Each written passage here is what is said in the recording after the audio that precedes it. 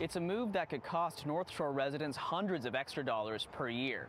On Friday, the Metro Vancouver Regional District said it's still going ahead with the North Shore's new wastewater treatment plant, which won't be done until at least 2030, and its budget has ballooned from around $700 million to $3.86 billion. North Shore residents could be saddled with that extra cost for up to 30 years, according to the region. The exact amount of dollars people will be paying will depend on future budgets, according to Commissioner Jerry Dobrovolny. That's the magnitude of $3.86 billion translated into a per household cost per year. But again, we don't need the $3.86 billion tomorrow or this year, and so there'll be a ramp-in period as the cash flow is required.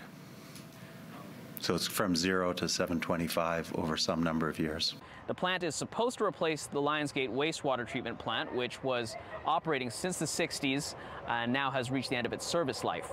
At a press conference in Burnaby Friday, Metro Vancouver's commissioner says there were numerous problems with the initial contractor they hired to work on this project, and after they fired that company, the new contractors ended up having to pick up after all their bad work, which increased the costs. On Friday, the Regional Districts Board approved the new budget for the project, which has been in the works since 2012.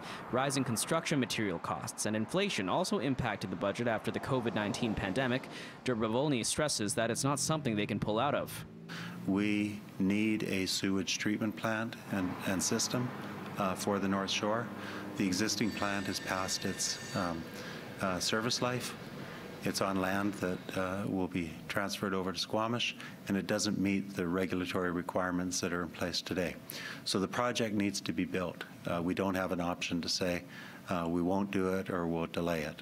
It needs to be built now.